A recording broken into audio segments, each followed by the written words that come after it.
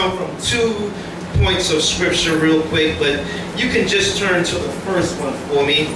And this scripture right here is going to help support my thought for this morning. Amen. It's going to help support my main scripture. Amen. Book of Acts chapter 2, verse 1 and 2. It reads, "And when the day of Pentecost was fully come, they were all with one accord in one place. And suddenly," somebody say suddenly, "suddenly there came a sound from heaven as of a rushing mighty wind, and it filled all the house where they were sitting. And when the day of Pentecost was fully come, they were all with one accord in one place." Now just flip your Bibles over to the book of Genesis chapter 11. Genesis chapter 11. I'm reading from the NIV version, so if you follow along, yours may read a little different. It says, "Now the whole world had one language and a common speech. As men moved eastward, they found a plain in Shinar and settled there." Let me stop right there and kind of break that part down for you. This is after the flood. This is after the sons of Noah had went out and started having, having children and repopulating the earth, because God told Noah for him and his family to repopulate the earth again. So now here we have them. They're coming out of the ark. They're on dry land again, and they find themselves in a plain. And God had told them to disperse. God had told them, "Listen, y'all, go east, go west, go north, go south, go southeast, go southwest." But they decided to stay right in Shinar. They decided to stay right in the plain. They decided to go in direct violation of God's word. God says, "Go." They say, "We gonna stay." God says, "Move." They say, "We gonna chill." God says, "Hop over there." They said, "Nah, I'm going to just twiddle my fingers right here." So at this point, they are in direct violation with the word of God. Verse 3, they said to each other, "Come, let's make bricks and bake them thoroughly." The Bible says they used brick instead of stone and tar for mortar. Then they said, "Come, let us build ourselves a city with a tower that reaches to the heavens."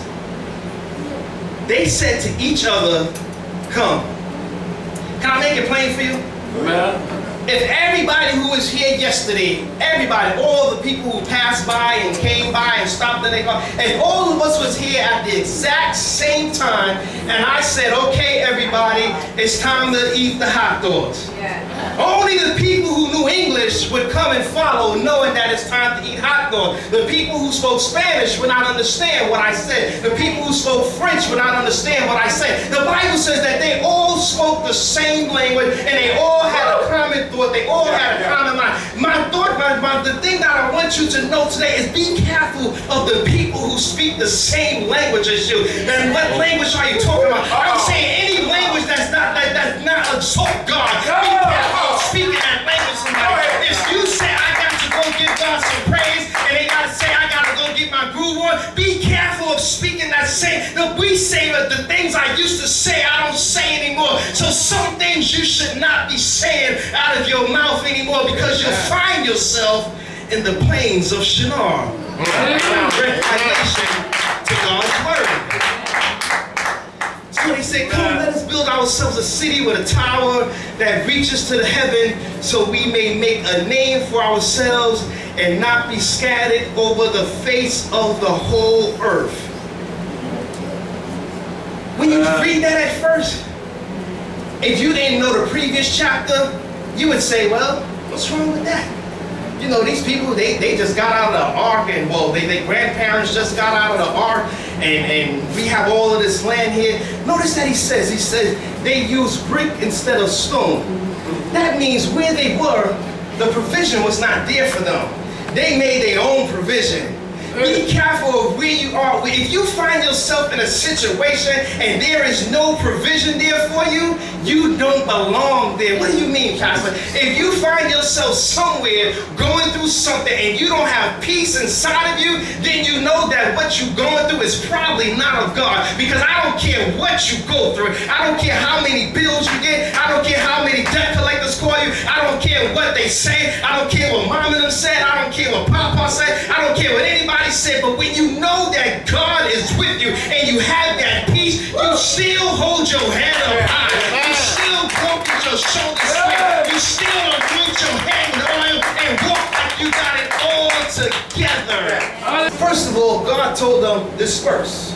God said go all over the earth. The problem with what they was doing, they were trying to rival God. Yeah. Come on now.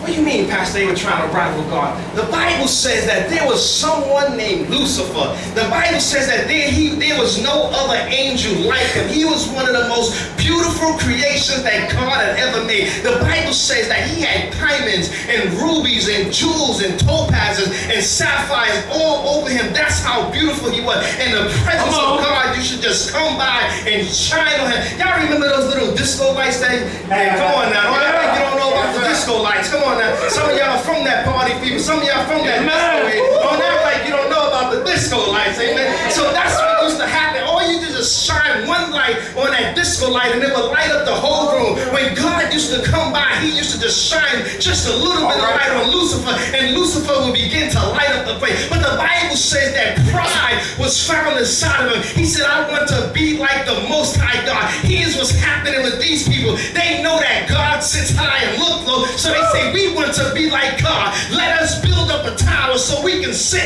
and look eyeball to eyeball to God. They said, we want to sit at the doorsteps just with God. So they were in direct violation of God's word. And not only that, they were trying to rival God's word. You see, okay, what's wrong with that? So they had pride. What does the Bible say about pride? Comes before a fall. Pride goes before a fall. Right. Look how good God is. Amen. Can I be real for a second? Amen. Amen. Before you were saved, before you were born again, before you knew John 3:16, wasn't there some crazy stuff that you did that if it had not been for God, you wouldn't be here right now? Amen. Amen. Before you said Jesus is my Lord and Savior, some of us did some crazy stuff. Some of us was involved with drugs. Some of us was involved with guns. Some of us was involved with sleeping with everybody. Some of us was involved with drinking all types of stuff. But somehow God still got you here in the land of the living today. You need to let the devil go. Guess what? All that stuff you did, I'm still here. However you tried to trick me, I'm still here. Whatever trap you set before me, I may have fell in it for a little while, but I'm still here. The Bible says, before destruction, God will give warning. How many of y'all was hard-headed like me? Come on. How many of y'all was hard-headed like me? I mean, if I had $1 for every time my father said, don't do that, I'd be driving my Lamborghini right now, y'all. So here, these people are, they're hard-headed and they're slick and they're trying to get around what God has told them to do. Amen? Amen. Let me go on. Almost there. Verse 5 says, but the Lord came down to see the city and the tower that the men were building. The Lord said, if as one people speaking the same language, they have begun to do this, then nothing they plan to do will be impossible for them. Nothing they plan to do will be impossible before them. Come on. So the Lord, verse 8, so the Lord scattered them from there over all the earth, and they stopped building the city. That is why it is called Babel, because there the Lord confused the language of the whole world. From there the Lord scattered them over the face of the whole earth. I'm going to close real quick. Let me give you my thought. Just find the neighbor closest to you and I need you to just look at them and say, neighbor, when you and I, and just go like this. Find somebody else and just say, when you and I. Shake your head. When I said you and I mean, for the married couples, y'all can understand what I mean. I mean, when I met my wife and you know, we started to date and things got serious, and I told her, I said, you know, when you and I ain't had to say when you and I hook up, when you and I get married. I just say when you and I. her soul. Amen. Amen. Keep it. I'm quite sure when you got with Sister Lila and you said, you and me? Yeah. That's all it took. That's all it took. Brother Will, when you looked at Sister Barbara, you and me, we got that thing going on together. Amen. You and I. Amen. When the saints of God come together, it is something that God will do. Amen. So when you and I come together, God is going to do amazing. When we come together in one accord, when we come together in the body of Christ, God shows up on the scene. When we get together and say it ain't about me, when we get together and say it's not about Wayne, it's not about Solid Miller, it's not about Lopez, it's not about Shore, it's not even about MCDC. When we get together for the name of Jesus, when we get together for God, God is going to show up on the scene. And I got to tell you this morning, when God shows up on the scene, he don't just show up on quietly. God shows up and he likes to show up. God likes to show up and give you more than what you ask for. God likes to show up and make you bust out of your seat. God likes to show up and he show out. Amen. He's a God that likes to show. You need to tap your name and say, neighbor, you don't know when God is showing all through you. Every single one of us is on display for God. Every single one of us is on display for the Lord. When the Bible said that when God, the sons of God got together and God said to Satan, have you considered my servant Job? Every one of us is just sitting there on the shelf waiting for God to say, have you considered Karen Lane? Have you considered about messing stuff up in his life and watch how he still trusts me? God likes to show up through his people. God likes to put you on the scene. The word is not saying, why God, why me? Just stop saying, God, why not me? When you and I get together, when you and I link up, when you and I in our agreement, when you and I start praying together, when you and I start fasting together, when you and I start seeking the face of the Lord together, when you and I start getting together, the Bible says one up put 1,000, but when you and I begin to get together, we'll put 10,000 to flight.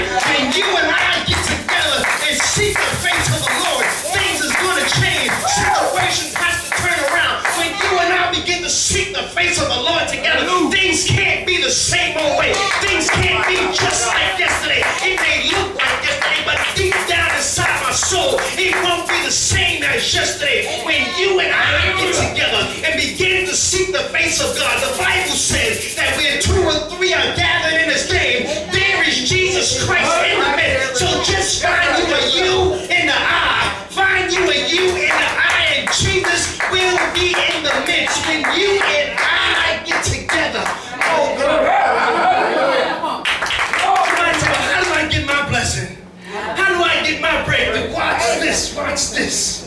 The easiest way to get your breakthrough from God is to just genuinely, that's the key word, genuinely praise God when somebody else is. Hallelujah. When Lisa got her car, I said, hallelujah, praise the Lord, because I know mine is right around the corner.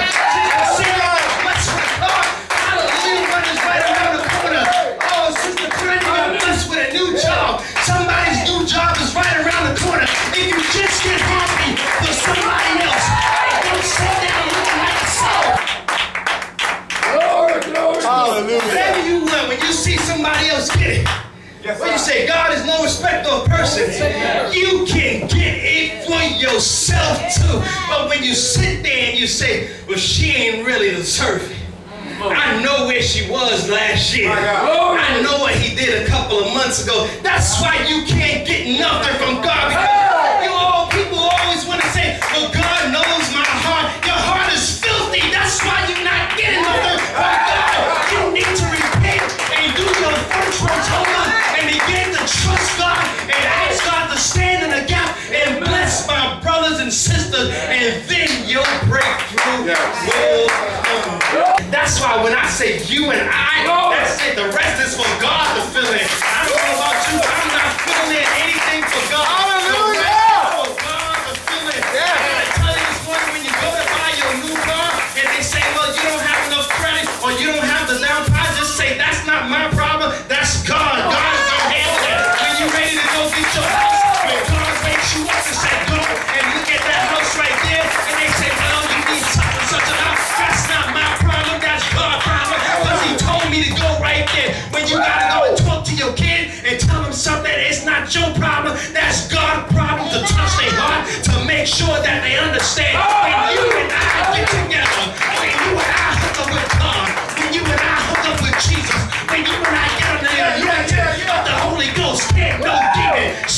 can't know it.